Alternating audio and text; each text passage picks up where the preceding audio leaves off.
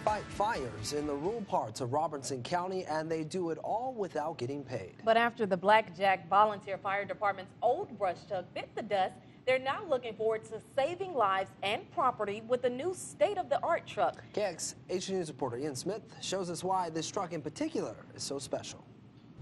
For volunteer firefighters at the Blackjack Fire Department, their old 1981 Dodge brush truck just wasn't cutting it. The wear, the tear, being off-road, getting beat up, the rust was taking its place, and it just got to the point where we couldn't repair it anymore. So the 35-year-old truck was sold, now just a memory, but something else took its place.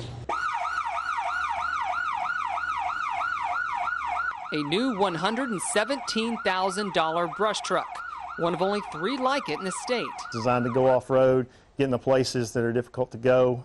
It has the capabilities and pump capacity that if needed on a structure fire or a car fire or something, and it was close by, we could use that truck to do that as well. I was thrilled.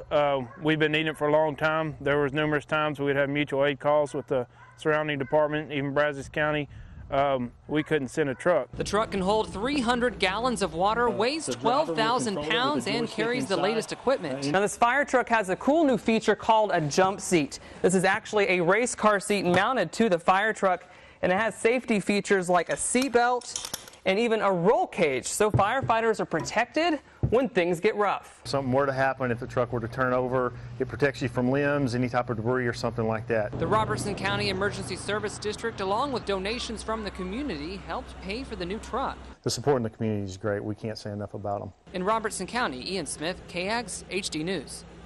The Blackjack firefighters say the new truck hasn't been to any fires yet, but they are looking forward to many years with it. They also want to remind people that grass is dormant and dry this winter, and it can easily catch fire. Congratulations to them.